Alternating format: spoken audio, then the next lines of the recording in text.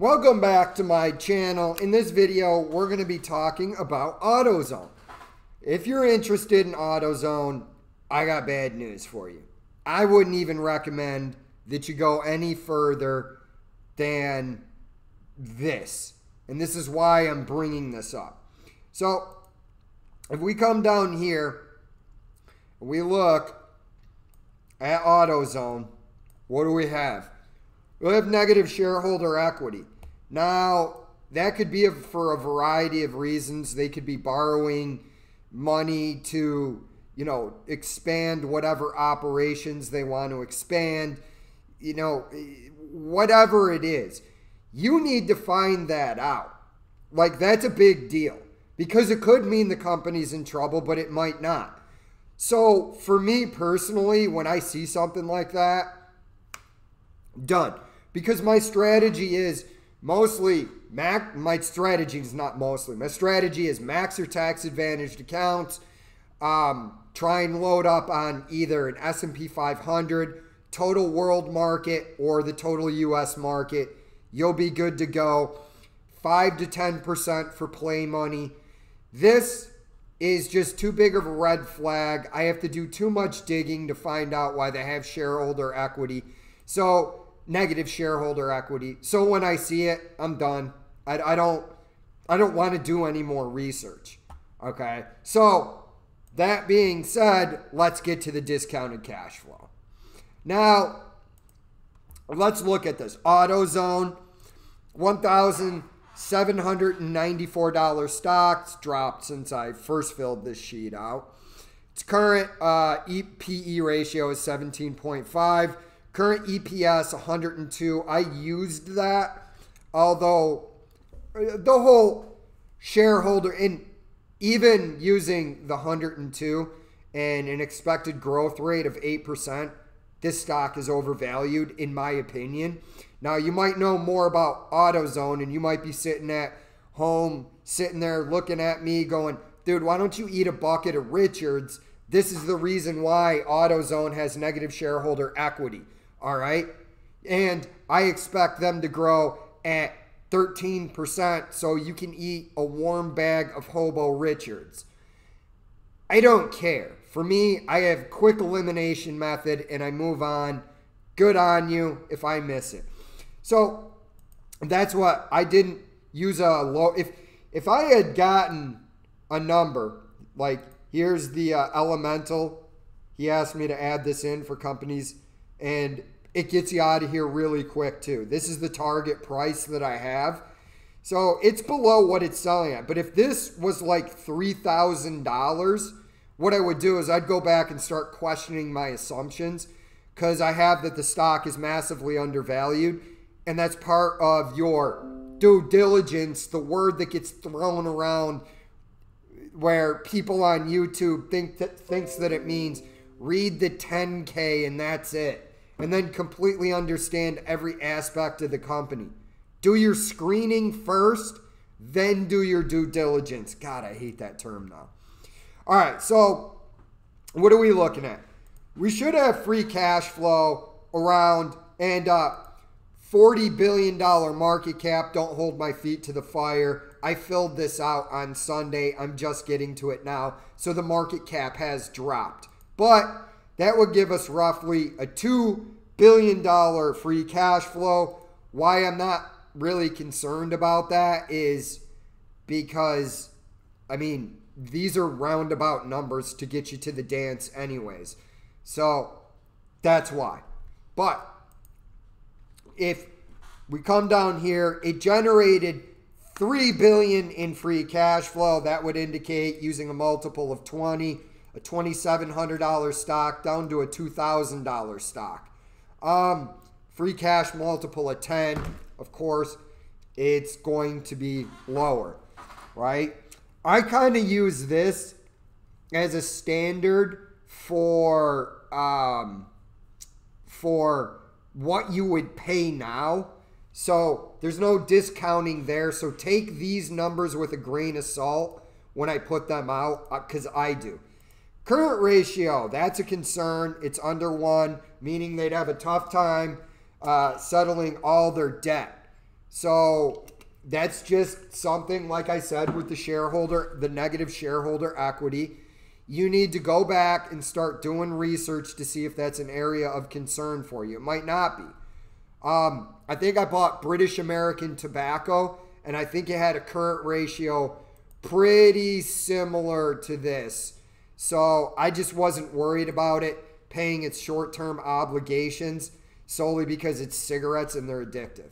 Anyways, let's keep going down here. Now, Guru Focus has this at 973, and then they have this ridiculous assumption. The guy should be fired for even putting this out, but whatever. It's just another metric I look at. Again, I take everything with a grain of salt. So let's look at our numbers. Here's our cash flows. We're assuming an 8% growth rate, which it's the year-over-year revenue is up a lot, but this is something that I don't necessarily trust the numbers to last. So I'm using an 8% growth rate. It's grown at that for the past 5 years, and the 10-year is 6. We can take a look at that in a minute.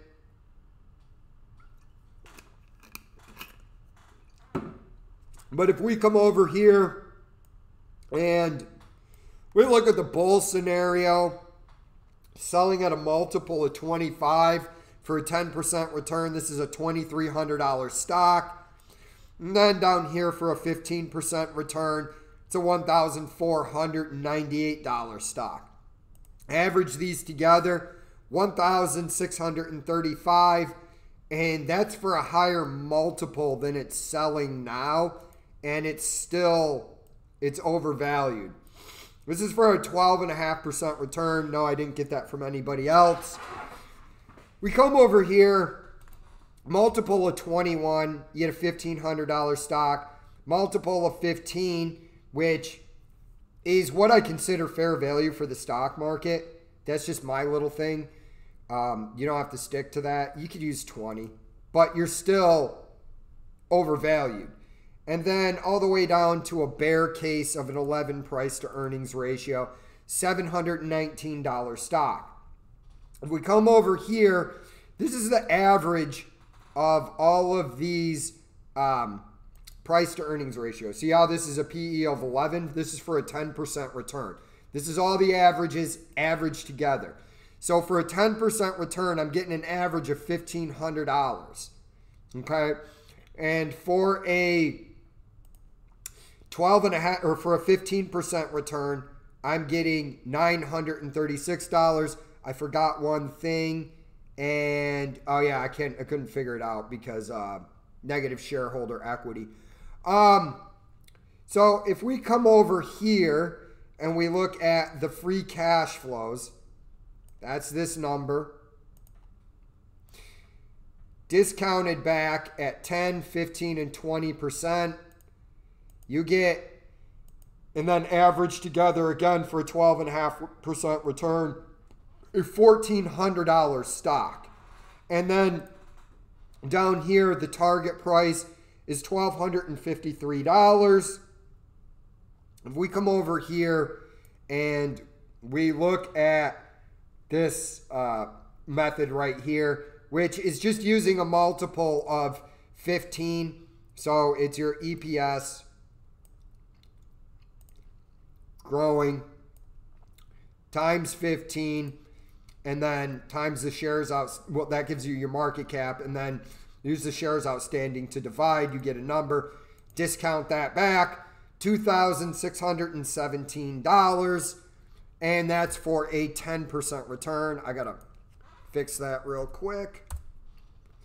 So that's a $2,000 stock, and that's for this growing at 10% per year. That's the bull case. What's the bear case of 6% growth? $1,149, and the mid-range is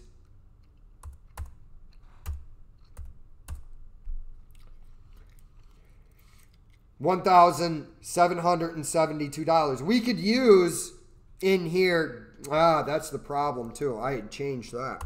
Let's relook at this. There we go. Okay.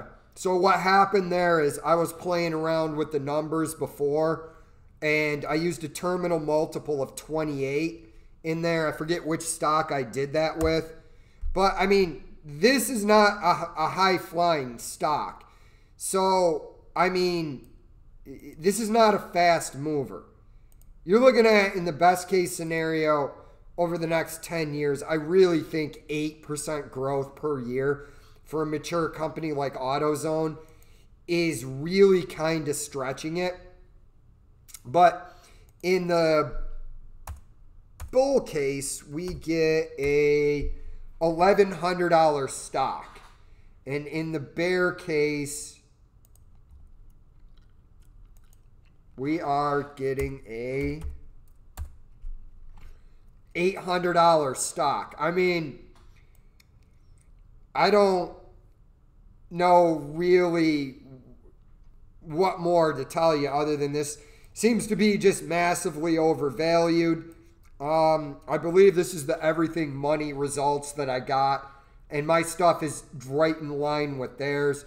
And a lot of times what I do with this, I've used Sven Carlin's discounted cash flow model.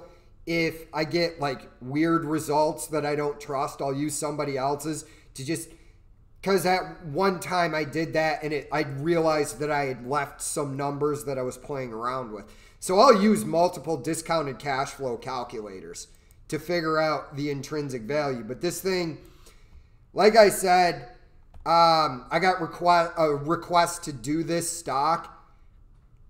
Dude, the negative shareholder equity, I'd be out at that, to be honest with you. I would have looked at the financial statements, gone to the balance sheet, saw negative shareholder equity, and just said, I'm good. There's more productive uses of my time in the stock market.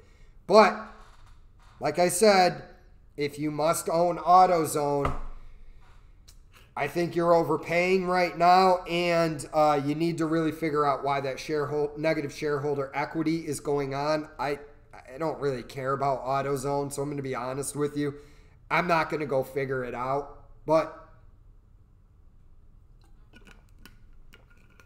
maybe if I was on vacation and super bored, I would be like, okay, why do these guys have negative shareholder equity? But right now, there you go. In my opinion, this is probably kind of price to earnings rate. That makes sense for a slow grower like this. This is a slow growth company. It makes sense for you to want to pick this thing up on fire sale. You would probably want to pick it up between a 7 and a 9 price to earnings ratio for a stock like this. I'm not going to go mess around with price to sales or anything else. This discounts the stock for me. I'm satisfied that I've done enough work to throw it aside. Look at it at another time, maybe if the market crashes and I see positive shareholder equity. But I would avoid this stock. Anyways, like and subscribe, and thanks for watching, and I'm out.